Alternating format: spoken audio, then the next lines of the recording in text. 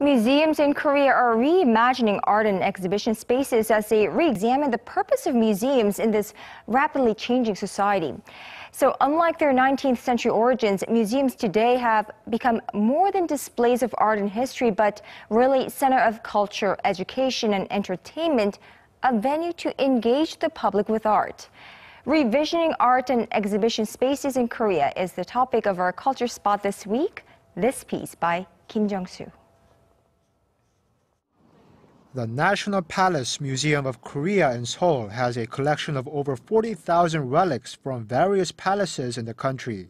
But beginning this week, it showcases a rare collection from overseas.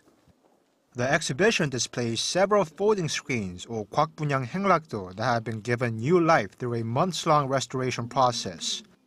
The screens have been sitting forgotten in the vaults of the Philadelphia Museum of Art and the Spencer Museum at the University of Kansas, until they were rediscovered and sent to Korea. The restoration of the screens were possible thanks to the Overseas Korean Cultural Heritage Foundation. The screens depict a day in the life of Go Ji-i, a mythical Chinese figure of wealth and happiness, and were regularly used as a backdrop for royal processions during the Joseon dynasty.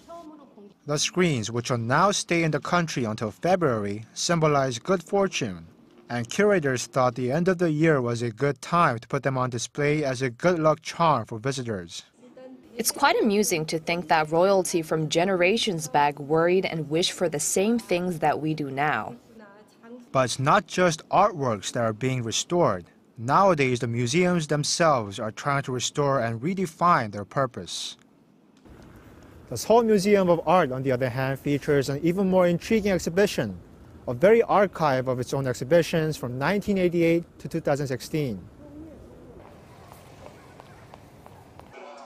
The exhibition, which is subtitled Reading, Writing, Speaking, features catalogs, pamphlets, and memorabilia from exhibitions past. As the curator, I created an archive of the museum's past exhibitions so that people can read about it, talk about it, and then rewrite what they think is the direction that the museum should take in the modern post-museum era. The museum director hopes the exhibition archive will remind viewers that the museum still has a long way to go in terms of representing the lives and visions of the Korean people.